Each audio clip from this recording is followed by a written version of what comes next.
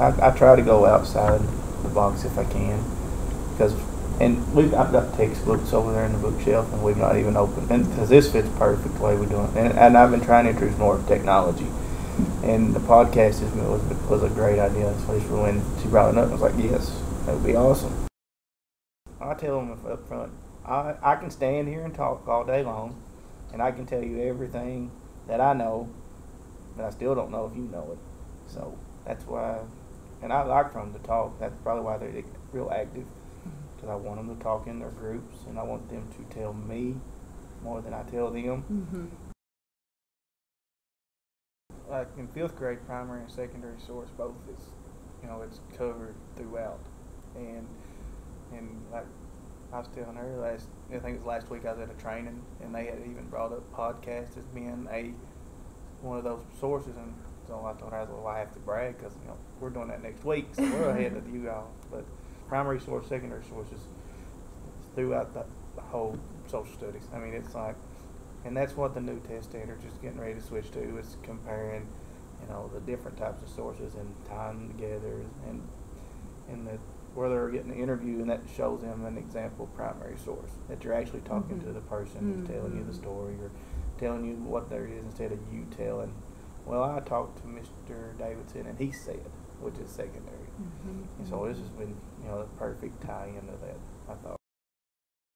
So do you think there is value in having outside resources and artists and stuff that can come into the school? I do. That way they can see it. I mean, like earlier I tried to tell them we was doing a podcast. I was like, well, what is a podcast?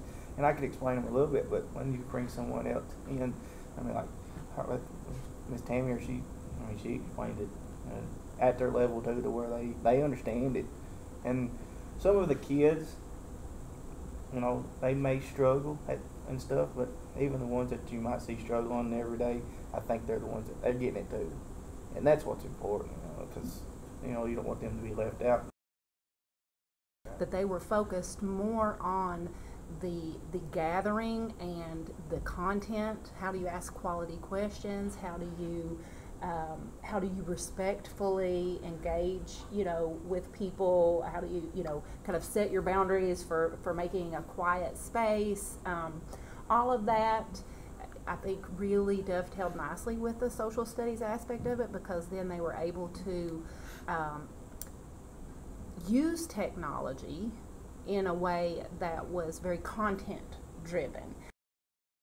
If anybody wants to include this in your outro, if you're going to make an outro, you don't have to.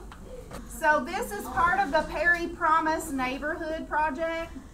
So if you want to make an outro and give a little shout out, we're in Mr. Davidson's homeroom at West Perry Elementary, and this was produced as part of the Perry Promise Neighborhood. I think that would be a great outro. Okay? All right, so this group, I'm going to take you to go record your intro. Okay, and then do you want to say we're the Turtles media team, or just the Turtles? Media team. Okay, so just write that down right there, and then that could be the one sentence, and then the second sentence. So you could pick like who wants to do the first one, who does the second one. Hello, this is the Turtles media team. And we are here interviewing Miss Davis, our amazing art teacher from West Perry Elementary. I think that sounded really good. We'll listen to it and see what we think. We've been working on a podcast, and we're doing it on art. I think everybody could just choose what they wanted to. Okay. And we chose to interview Miss Davis, our art teacher. And why did you decide that you wanted to interview her? She's the art teacher, and she likes to hang up paintings. That felt good to ask her some questions about art, to learn about a little bit more about her and the stuff she does. What did you discover about her? That her first painting was in kindergarten, and that she hangs up the kids' art pieces because people compliment them and people brag on them a lot. Is painting what you do most of the time, or? Are there other things? Drawing and cutting, gluing, primary colors, secondary colors. Traditions, like painting traditions, like the Day of the Dead. And why do you think that's important to have art? It just lets us relieve stress and lets us paint. So to learn some stuff about your teachers, I think is pretty cool. What do you think is the value of that? Why is it important to see your teachers as people? Because you can understand them more and understand what they're going through more. Like if they're having a rough time and you know about it, you can probably relate to it or something close to it. My name is Heather Woods. I teach 5th grade writing and science. And your students have been involved in a special project this week. Can you tell me a little bit about that? Yes, their social studies class, they had a special visitor that came into our school to teach them how to record a podcast, and they are super excited about that. They were really proud of the questions that they formed and being able to speak in a professional manner and interview staff within the school. They were very proud of themselves.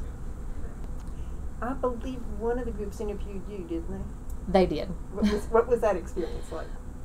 It was actually 3 young men, and they were very professional. Their questions were very appropriate and informative. They were very pleased with themselves, as I was when they were finished. What do you think that they learned about reading and writing and other textual kind of materials? Their questions were very appropriate. They interviewed different people within the school, teachers, and then staff like our cafeteria staff, our nursing staff, our office staff, and the questions that I've seen in the kids that I've talked to, it really matched who they interviewed. So it was really appropriate, and they found that voice in their writing and that appropriate voice and audience when they were creating and formulating the questions. Do you enjoy making podcasts? Yeah, I like interviewing and talking about what other students like. Okay. So getting the opportunity to learn more about other students was... Yeah, interesting. And what did you learn about interviewing and recording? That you can always start over, and like if you mess up. What are you doing podcasts about? Making like interviews about students in West Prairie. And who did you interview? Nico Fugit. And she is? An art student, really good at art. Oh, okay. And what did you find out? That her art is about what she dreams about and what she thinks about and how like she just plans it. And the reason she's an art student is because her dad was a tattoo artist when he was right now. That's why she wants to do art. We got to learn the definition of primary and secondary sources. And what is the definition of that? Primary is like the original, the main purpose. Secondary is like edited and not original. We got my mom scooping out mashed potatoes. We got them making bags, and we got the refrigerator. Yeah, I don't like the scraping, like when you started mixing it and started.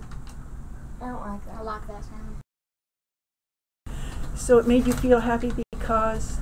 Because we get to eat here and we're not going hungry, and I like how they fix the food. And the food's good. Yeah, it is. Were you surprised that what they think about is making sure that kids aren't hungry? Yeah. They care about us and they like feeding us. Have you enjoyed this? Yes.